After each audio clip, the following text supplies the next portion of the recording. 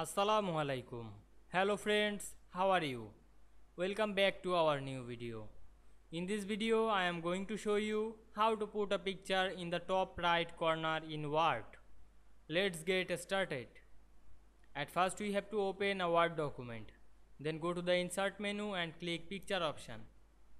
Then choose a picture on our file. Then click insert. Now we can see here we inserted a picture. Then we resize the picture in small. Then we go to the picture option and go to the format menu. Then click warp text and choose in front of text.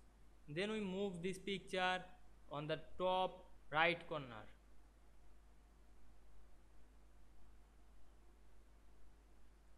Now we can see here we set or put the picture top on the right corner very easily. I hope you enjoyed the video. Please like, comment, share and subscribe my YouTube channel. Thanks for watching.